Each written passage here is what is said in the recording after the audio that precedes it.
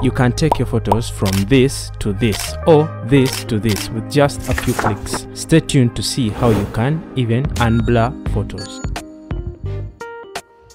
In this video, we shall be using Google Photos. If you have a Pixel smartphone, it's pre-installed and free to use, while for other smartphone users, iPhone included, you have to be subscribed to Google One to use this feature. Also, one thing to note, this blurring feature will work on most photos, not just those taken by your phone camera.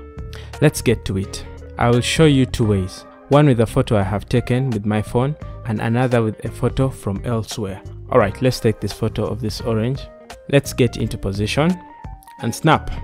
Now, let's open the photo we have taken, tap edit and move to tools over here. Then tap portrait blur.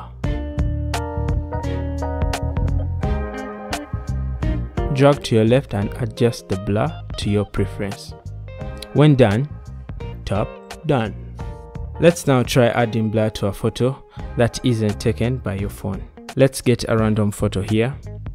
Make sure you do this from Google Photos app. Alright, let's do the same thing.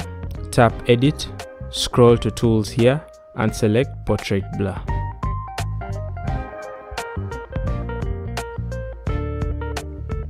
Drag to your desired look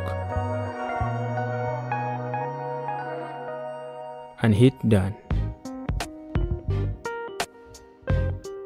One interesting feature is you can unblur photos in Google Photos if you have the Pixel 7 and Pixel 7 Pro.